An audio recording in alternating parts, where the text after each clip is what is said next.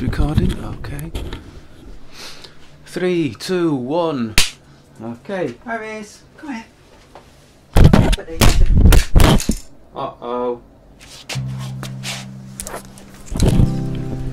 That wasn't meant to happen. Still recording though. Hello, welcome to the workshop. I'm Trej, and I've invented a technique. Alright, let's start again. Bit of grooming. Hello, welcome to the workshop. I'm Trej, and what colour do we want? A bit more red like that. It's a bit more colour, I think. Okay. Hello, welcome to the workshop. I'm Trej, and this is a very quick video. For a quick painting technique. Just forget. Why can't I talk, Iris? Why can't I talk? Oh my God! Why can't I word? That sounded awful, didn't it, Iris? I'll get it right at some point, Iris. I will. Hi, I'm Trej. Welcome to the workshop. This is a very quick video. I just wanted to demonstrate a technique for painting an army as quickly as possible to get them onto the tabletop. Very quickly, but also very cheaply. Something that puts a lot of people off, I think, is the different kind of paints that are out there and which ones do you use. It's like, okay, if you want to get an entire army painted, then just use the cheap paints. If you want to do like one miniature that you want to enter into a competition, then you can start experimenting with more expensive paints. For me, I stick to the cheap paints, and this is a technique to get an army onto the tabletop very quickly without breaking the bank. Okay, this is the technique.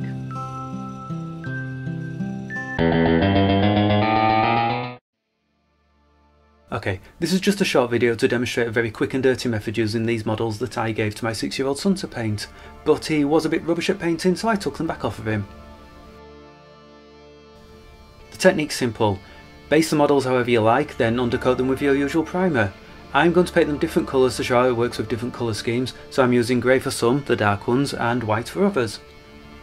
Basically, I'll be using cheap craft store acrylics for my base colours, then giving them a wash with watercolours and rubbing them all over with a firm damp brush.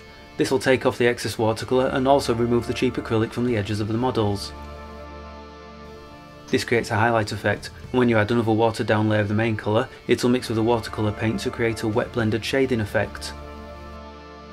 I'm going to paint one model with my own chapter colours, which is purple with black pauldrons with silver trim around the pauldrons. Instead of describing every single brushstroke, I thought I'd talk a little bit about their background. My chapter's called the Draconite Lords, and you can use them with your own Space Marine armour as conscripts, if you'd like to. You see, in the backstory, while still a young successor chapter, the Draconite Lords were involved in a crusade against the corrupting influence of chaos, spewing forth from a rift in space known as a Storm of Pugnacity. This idea may have been influenced with the old Eye of Terror campaign, but I mostly switched the Tyranids back in 5th edition, so the original inspiration's lost now. Anyway, the Draconite Lords managed to push back the vile hordes of chaos into the rift. However, the vortex sucked them in and closed up behind them, trapping them in a strange nightmare realm. They continued to fight a ceaseless battle on unimaginable hellworlds where time had no meaning. Countless battle brothers fell in this realm. Fearing that the dark powers would defile them, the apothecaries collected their bodies and placed them in storage. Has this been a little bit overdramatic? It feels a bit overdramatic. Yeah. The apothecaries collected their bodies and placed them in placed them in storage. Where was it?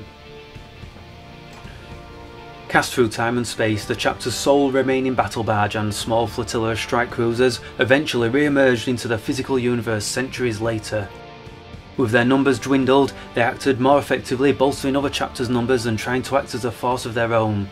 You see, that's where you can use them in your own Space Marine army. You just have a couple of models painted up in this way and you can say that they're Draconite Lords, Space Marines that have come to help your army. Anyway, it's alleged though that many of the dead in storage had already been corrupted or infected in some way and exist now as zombie-like undead mockeries of the mighty warriors they once were. Further rumours suggest the librarians have learned to control the limited intellects of these undead automatons psychically, or that they've been fitted with control devices similar to that of a servo skull, allowing them to continue to fight, suggesting the warriors seen in battle today are actually little more than reanimated corpses that come to the aid of the Astartes. The full account of what happened in the Tormented Realms and any repercussions thereof are closely guarded secrets of the chapter librarian. Meanwhile, rumours persist that corrupted Draconite lords have been seen fighting alongside the forces of chaos. Here's a gallery.